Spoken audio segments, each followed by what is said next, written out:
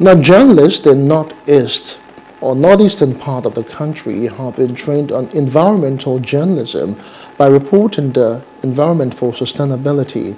The two-day workshop was organized by Climate Africa Media Initiative and Center in collaboration with the Dangote Group. Our correspondent filed in this report. 4 months after Adamawa state government banned felling of trees, the trees fellers are yet to stop. The state government is working round the clock to stop illegal trees fellers. Price of charcoal has jumped from 1,500 to 5,000 as tree felling have continued to be a lucrative business. We are here because we received a call from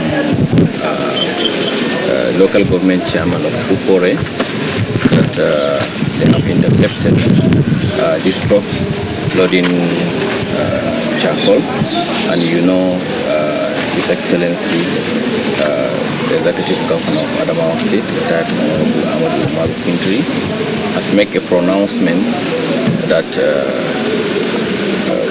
illegal cutting down of trees for the purpose of charcoal making is being banned from Adamawa State.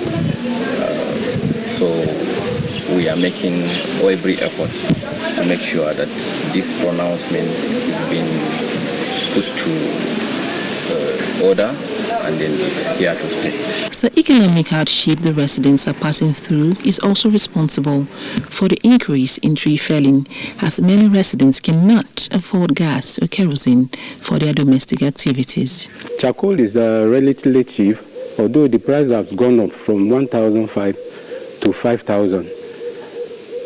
The gas, people cannot avoid gas because it's very expensive. The Climate Africa Media Initiative and Center, partnering with the Dangote Group of companies, is now joining efforts with both the states and federal government to protect the nation's environment. This is the reason for the two-day workshop on environment journalism, and the media practitioners in the Northeast are to, in turn, educate citizens on need to keep the ecosystem for human survival. As we all know, the climate itself is changing.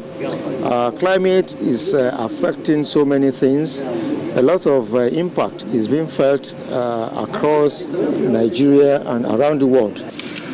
Well, I think the issues are well straight out. I quite understand that issues of environment are global. They are human, they are international, and they are local. It's something for everybody in the whole world to be up and doing, to understand the terms of what is happening to the environment, particularly nature. Some of the journalists that attended the training shared their views. Oh, very wonderful. In fact, it has exposed me particularly to a lot of things that maybe one overlooks in the society. To see the environment is everything about us. Both the state and federal government are expected to put more laws on ground to protect the nation's ecosystem. Hello, hope you enjoyed the news. Please do subscribe to our YouTube channel and don't forget to hit the notification button so you get notified about fresh news updates.